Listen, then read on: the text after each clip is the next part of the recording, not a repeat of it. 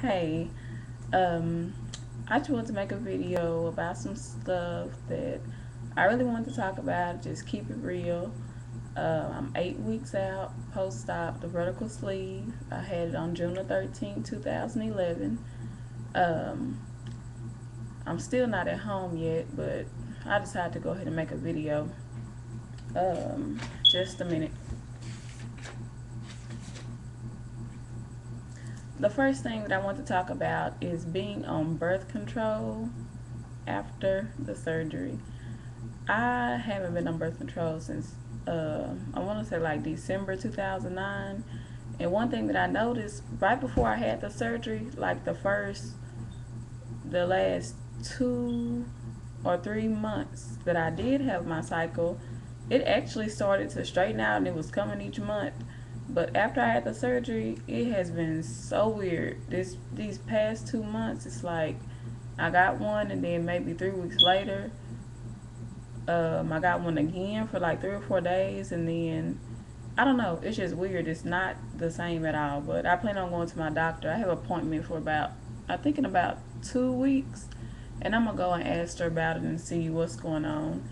Um, but if you have any input or any information about it, you can leave me a comment or whatever. But that's one thing is birth control. I know I do not want the shot because I've seen too many people gain weight with the shot. Um, but I'm looking for a pill. The second thing is, it may be kind of funny to some people. My mom thinks it's funny, but I'm 25 and I really have this fear of excess skin. And one area of my body that I'm concerned about is my breast. I've seen so many videos, and everybody that had like some double D's before, they're like, it's gone. It's full of skin. Your bra is nothing, full of skin. But I really have that fear. But I did watch someone's video. I forgot who it was, but they wanted to know where to get good support bras. And I would say if you want a good bra, at least one is gonna be either $32.50 or $36 or $38. But go to Lane Bryant. You can order them online, but I wouldn't order online if you never bought one from them before. I would actually go in the store because the sizes are crazy. Because in some bras I can wear a double D, some is a triple D, and some, I mean, it's weird. But if you go in there, you will find a good support bra. I mean, they will sit up. But go to Lane Bryant, some good support bras. I actually bought two of them because I think once I hit maybe like 30 pounds out, I could see the difference. My breasts are like really, really soft and they were getting smaller. And I wish I would have bought the length that's around maybe an inch or two smaller, because I bought those bras maybe, oh, it hasn't been that long. I'm gonna just say 3 weeks ago maybe. And now I think I got like a 40, I want to say like a 44 double D. And now the part that goes around you is loose. And I'm like, oh my God, I wasted my money. But I think I'm gonna probably after this is just really stick with some good sports bras that I can, fit, that I can buy to where they fit really, really tight. So when I keep losing, I can at least stay in them a little bit longer. Um, let's see. The next thing is, if you watch my last video, you'll see that I'm only 8 weeks out, which is 2 months, and I'm already down 58 pounds. And so now I'm really starting to see the shape that I have, that I really haven't seen in a long time. And I'm really bottom heavy. Up top is where I'm losing a bunch of my weight. And I see, the hips coming out and the booty and all of that stuff. So I'm really, really liking it. But I do want to know if anyone has any exercises like for your thighs or your arms, that think help you or whatever. Can you please like leave me a comment or send me a message telling me what you do, or where I can find it, because usually if I exercise at my house after I leave the gym, I'll come back home and I'll exercise. But I actually get here on YouTube and I'll just type in, like thigh exercises or arm exercises, and I'll do it, watching off of YouTube, like I'm watching TV. But please let me know about that. I'm gonna move on. Oh, this is one thing. I've never had a problem meeting people as far as like the opposite sex, but I have noticed that lately when I go to the store, more and more people are looking. Like, I'm not trying to be conceited. I mean, I'm pretty sure everybody can understand. But it just so happened I went to AutoZone a few days ago because I needed to get my inspection sticker for my car. It was out. So I had to go get a high beam bulb and a bulb for my license plate in the back of my car. So I had to go to AutoZone and I got the bulb, and there were two men in there, and I'm like, oh my gosh, they were staring, staring, staring, and I'm thinking to myself, what the hell are you looking at? If you're gonna look at me, say something. And I mean, and I started to think to myself, I'm like, you know what? Maybe this is what everybody has been telling me, But I don't know. I'm just that kind of person. I know people are gonna look, but I like it if you're gonna look at me, say something, and then I'll be, much better. Because if you don't say anything, you're looking at me, then I'm like, why are they looking at me? What are they thinking about? This and this. But anyway, that was experience. And then once they left, I went outside and I let the man put the bulbs uh, in my car, and I went back in. And there were some younger guys, and they were looking and doing the same thing. And I'm just like, you know what?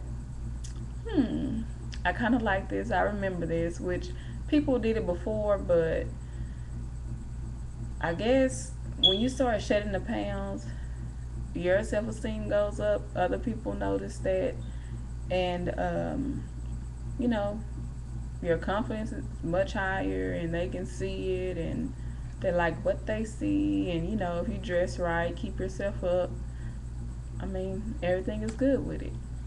But anyway, that's one thing that I really wanted to talk about, is that I have noticed people, looking a lot more. I've been getting a lot of more compliments, but and that leads into my next thing is relationships, even like sex after surgery. But I really don't want a relationship right now, because last year I was engaged, and that kind of went down. And I guess he really wanted to be a player and this and this, and we broke up, and he got with somebody else. And as soon as he got with her, he wanted to come back, and I was like, nope. I always told him, you want to go out here and play, you go ahead and play, but you're not gonna play with me. And you think the grass is green on the other side, and it's not. And that's exactly what happened. He thought he had some green grass on the other side, and he didn't. So when he went over there, he wanted to come back over here to the green grass, and it's not gonna work like that. But anyway, I have been on a few dates, and I really don't let it go past that point. And I have noticed myself, like, guys will give me a compliment, or say something real sly and smooth, and I'll be like, you know what, I ain't trying to hear that game. I done heard it before. I ain't trying to hear it again. But I don't know. Maybe I should change my attitude on that, because I do want to get married one day. And if I think like that, I won't have nobody. But anyway, I just want to talk about that. And people do say that once you drop the weight, sex is better. I don't know. I mean, it's great to me now. But well, I'm not gonna say now because I'm single, but when I did, it was great or whatever. But I just want to know if you're not too shy. Let me know if it's really true or not. As far as, I don't want to say it gets better, but maybe you can do more things. I don't know, but I will soon find out. But one thing I also want to share with you, I have my spiral with me again, and each day I write down what I eat. And actually, I marked the day down. Let me go back and find it. On, oh, maybe I lied. But I got to the point where like I would eat certain food and it just would not sit right at all. So I actually went back to the basics. I went back to Jello. I went back to broths, and I stopped eating like chicken breasts and things like that. And now I'm trying to add it back in, but I thought I wrote the date down so I could tell you all when I started back doing that. But I guess I didn't write it down. Oh, here it is. On July the 30th, which is like 2 weeks ago or something like that, I had went back to basics because, I mean, I was eating like, I would get like little chicken nuggets and I would eat two of them and that'll be a meal for me. But then it got to the point like I would bake chicken breast or like grill it, and I mean it just would not sit right at all. So I just went back to basics. Ooh, I'm sorry, my screensaver came on. But I went back to basics because I got tired of feeling, like I wanted to throw up. And one thing is that I was never sick with the surgery at all, but I've noticed now all of a sudden, if I eat something, I don't throw up, but I just have that feeling of it coming up and it goes back down. Comes up and goes back down. And I'm like, oh my God, I hate that feeling. But I actually did vomit about a week and a half ago. My mom made some roast, and you know how you get the potatoes and you cube them in small cubes, and she put that in there. And then to the side, she made like black eyed peas. So I went to her house, and I got me a piece of roast. It was maybe not even an ounce. I mean, it was really, really small. And I got me 2 cubes of potatoes and put it to the side, and like maybe not even a teaspoon of black eyed peas. And I ate it. I took my time. I was feeling good, and I left her house and I went home. And that was probably maybe an hour later because I had went home, took a shower, straightened up, and I got in the bed and started watching TV. And all of a sudden I had this feeling I had to throw up. And the basins, the little round basins like that or whatever that you get from that I took from the hospital because they charged me for them. They had, gave me 2 of them, so I took them home with me. And I used to keep one in my living room and one in my bedroom because after surgery, when I got home, I was either in the living room or the bedroom, and I walked back and forth all day or whatever to stop from getting blood clots. But anyway, I still have them, and I still keep one in my room. I don't know where the other one is, but I'm sorry, I forgot what I was gonna say. Oh, anyway, I got home and I felt like I had to throw up, and I grabbed the basin and all of the food came up. And what's so crazy, it's not like it was still the chunks of meat. It had already broken down, but I mean, it was not a good feeling. I threw up everywhere, and I mean, ugh, I hated it. But anyway, let me go ahead and give you examples of what I can eat now, and I cannot eat a lot at all. But let me hurry up before the video runs out. Okay, on this day, August the 12th, that morning at 9:30, I had like 5 almonds. At 10 o'clock, I went and worked out for an hour and a half, and I drank 8 ounces of Gatorade. I bought the big Gatorade, but I'll break it down to smaller little bottles that I bought. I worked out for an hour and a half, had a Gatorade. At 11:15, I had some water. At 4 o'clock that evening, I had a few Frito chips, which I know that's bad, but I had a few of them.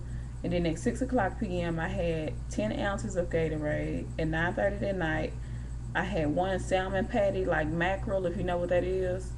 I had one of those. And at 1:30 in the morning, I don't know why I was up that late, but at 1:30 in the morning, I had 8 ounces of water.